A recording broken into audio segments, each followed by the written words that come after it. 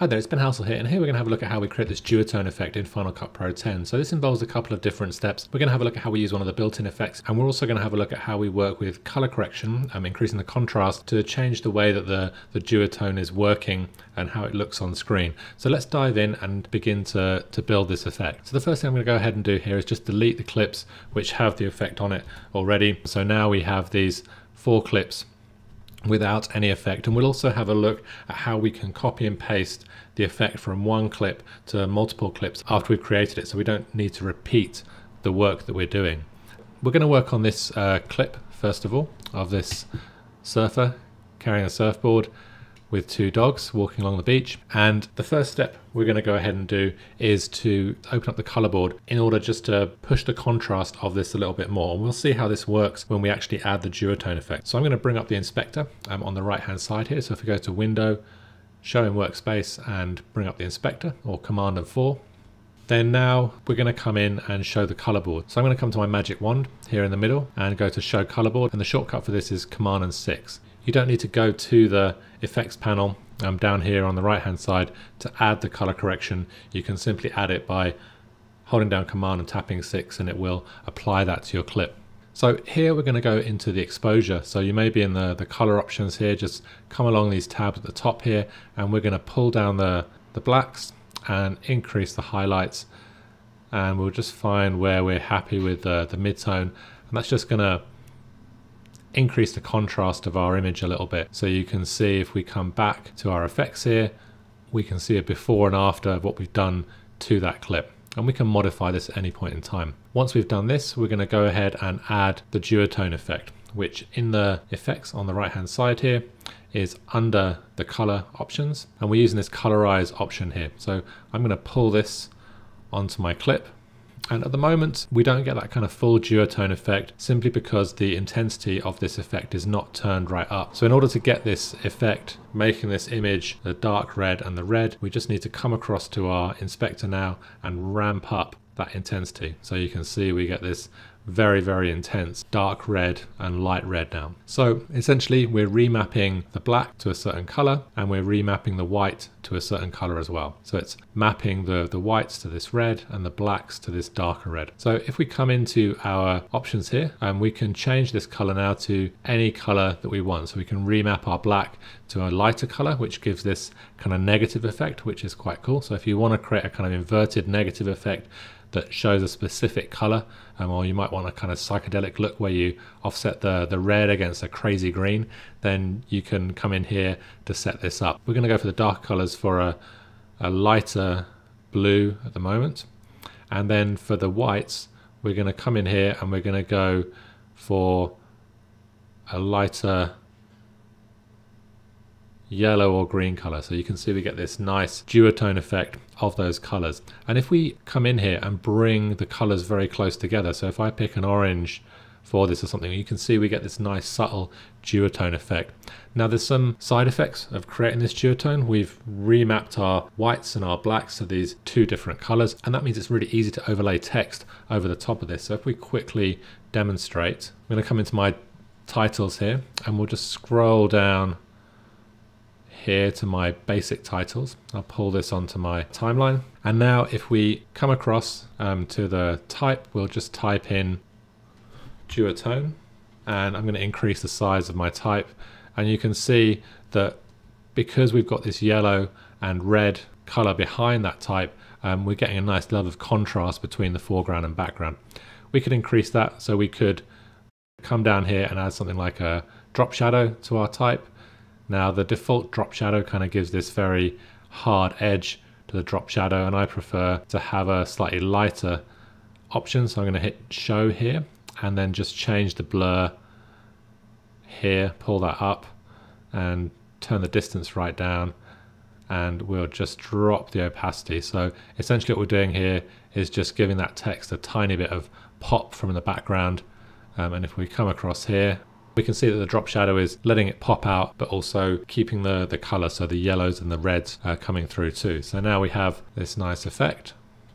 So there's a couple of other things to consider here now. So we'll come back in now to our effects and into our color board, and you can see here that if we pull down our shadows or increase our highlights, we're essentially increasing or decreasing the intensity of those colors. So we can kind of change the midpoint of where the colors sit in order to change the way the colors are working. If we pull the blacks up and the lights down, we get this much more muted effect. Again, which can be quite nice for overlaying text with a textured video background that creates a very subtle effect. So I'm going to pull back my blacks and my lighter colors. And one thing to keep an eye on as you're doing this is just to take a peek at the video scope. So in your monitor in the middle here, come to view and show video scopes, and just make sure in here that we're not coming over 100% for any of this video. So we may want to modify the master exposure so we can bring down the exposure, and then that will still allow us to kind of modify these two options. And because we're pulling closer towards the blacks, we're getting more of that magenta, that pink color in there. So you can see here with the color board and the colorize, you've got a nice level of control over the colors that you use in your duotone effect. I'm just going to hide my sidebar on the left hand side here and my browser, just so we get all of these options up a little bit bigger. So one other thing to note as well is the order in which these behave. So if I drag my color correction below my colorize option, then it's flipping the order of those. So essentially my colorize is happening before the order of this, and the easiest way of demonstrating that is to come into your color board, and if I go to saturation here and pull down the saturation for my color effect, you can see that nothing changes, and that's essentially because the color correction is happening here, but then we're colorizing that image. If I now pull my color correction below colorize, you can see that it will be a grayscale image, which actually looks quite cool as well.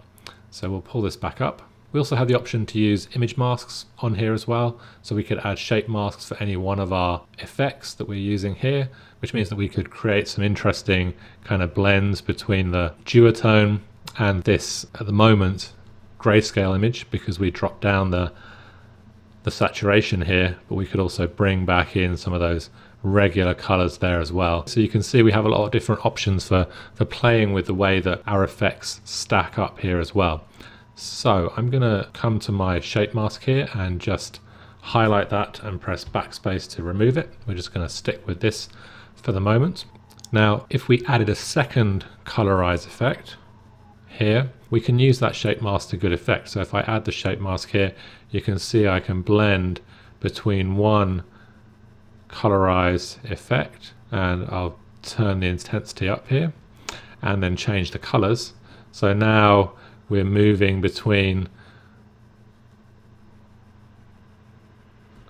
these two different colorize effects, which provides a kind of neat blend between those two different effects, so we can create some interesting effects there. Now lastly, I want to look at how we can move these effects from one clip to another. So if I select my video here, I'm going to delete the title for the moment.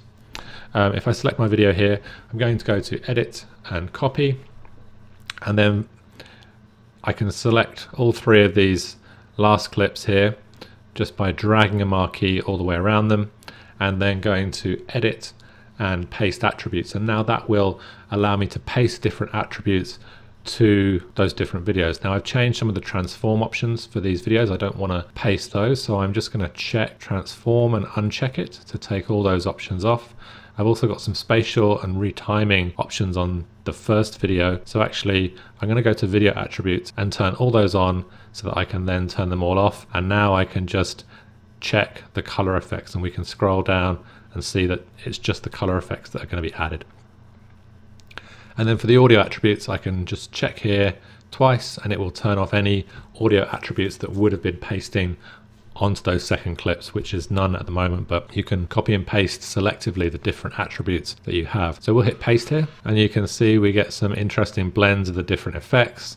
The positioning is not quite the same for this second layer that I've added because of the scale of the videos. So I'm just going to select my shape mask, and I can tweak the location of it for these subsequent videos, or I could press backspace to remove that shape mask or to remove the entire colorize effect. So we move back to just having that one original colorize effect. So I'm going to come to this last clip and we'll just go to the shape mask, and I'm going to move this across, and these two red circles indicate the blend between the shape mask, the inside of the shape mask, and the rest of the image, or the other image in the background. So as I make this wider, you can see that gradient between those two images becomes broader, so we can have a real subtle blend between these two different colorize effects. So if we come back here, you can see we get some very cool colorize effects.